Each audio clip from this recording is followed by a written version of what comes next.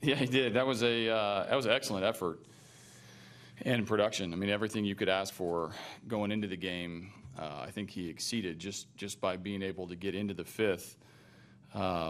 Is one thing. Get into the fifth with all those punch outs and really keeping the game under control is another. And then on top of that, it's a one-run game. I mean, that's pretty special performance out of him and exactly what we needed. Exactly. What did you say to him on the mound? It seemed like quite a conversation. Yeah, no, I mean, I told him I wanted to go out and tell him. I mean, you get to the fifth inning and everybody knows, knows that there's an anxiousness to getting the win. He'd pitched well enough, and I know nowadays wins are sort of what they are, right? But to a pitcher, it matters. And I wanted to let him know I was doing what was in the best interest of him and in the best interest of the team. You know, bringing in Davinsky shows exactly where I think the game is. And I wanted to tell him I was proud of him. I wanted to say, like, look, you did everything that we asked tonight. You stepped up and did. And for that moment, for the infielders to come in, be able to pat him on the rear end and say good job, have him walk off the field. That's what I said. And you tapped him right on the heart, right on the chest with that ball.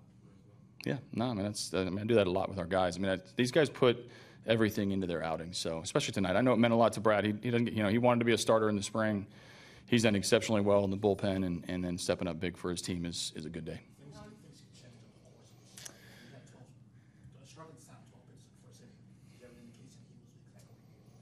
Well, I like that start. I mean, that doesn't happen very often against these three hitters. But yeah, I felt like he was very calm and under control. You know, he started the game in the stretch, which is unique for starting a game. He wanted to go out of the stretch like he'd been as a reliever for the whole year. And then it just looked like he had a little extra and made pitches. You know, he just did a really good job of pitching, and he used all four of his pitches. He competed very well. So, you know, I always feel good when he's pitching. He's had a really good season. He just had never been pitching in the first inning this year. But I was very comfortable with him.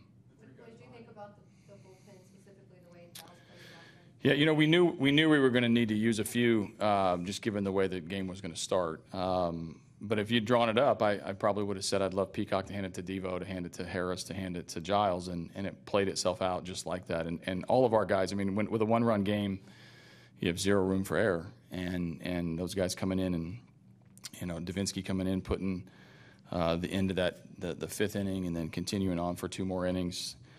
And then Harris coming up big and Giles, you know, on back-to-back nights. I used him yesterday to get him some work, and then tonight was an excellent save.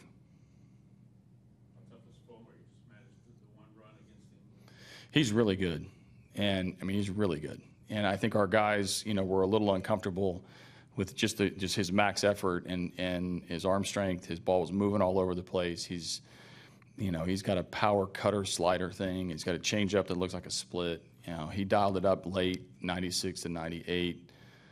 He's just a really good pitcher. We beat a really good pitcher. You never know when you're going to get your runs off of him. And lo and behold, it was a simple leadoff walk by George and a runner in motion, double down the line. And it started out, we put good at-bats against him and battled him. We put ourselves in position to score. We left a few guys on base. But good guys like him don't give up a ton. And we didn't get a ton. We didn't need a ton. But we got one at the right time.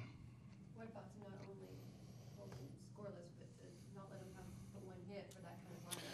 Yeah, no, they've got a tough lineup, and you know what we faced, was it 2 over the minimum, 3 over the minimum? So the double play was big. The Gaddis throwing the guy out at second was big. Kind of erased any sort of action that they had. So I'm not sure we could have pitched a better game. I'm sure, you know, obviously we would love to have had 27 up and 27 down, but we'll take the results as is. After Marlins strikeout conversation, what was the conversation you had with the home plate umpire? I was going to ask him where he was going to dinner tonight. You know, I need to get in the way of between Marwin and the umpire just because there's some volatility there, and he was upset over a pitch earlier in the at bat. You know, and I had a catcher and an outfielder on the bench, so wanted to make sure there was no conversation to be had.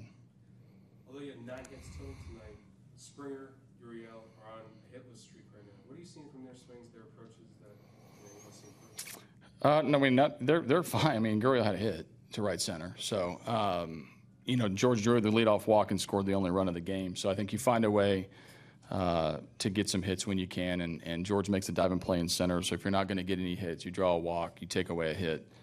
I think that's what you're trying to do coming to the ballpark every day. So those guys will be fine. They'll be exceptional contributors for us. And maybe tonight wasn't a perfect night for them, but it was still a pretty good team win. A.J. Peacock doesn't say a lot, but Sid and some of the relievers were saying pregame they were really pulling for him, waiting for a moment like this. Is he one of those guys that his resiliency just carried him?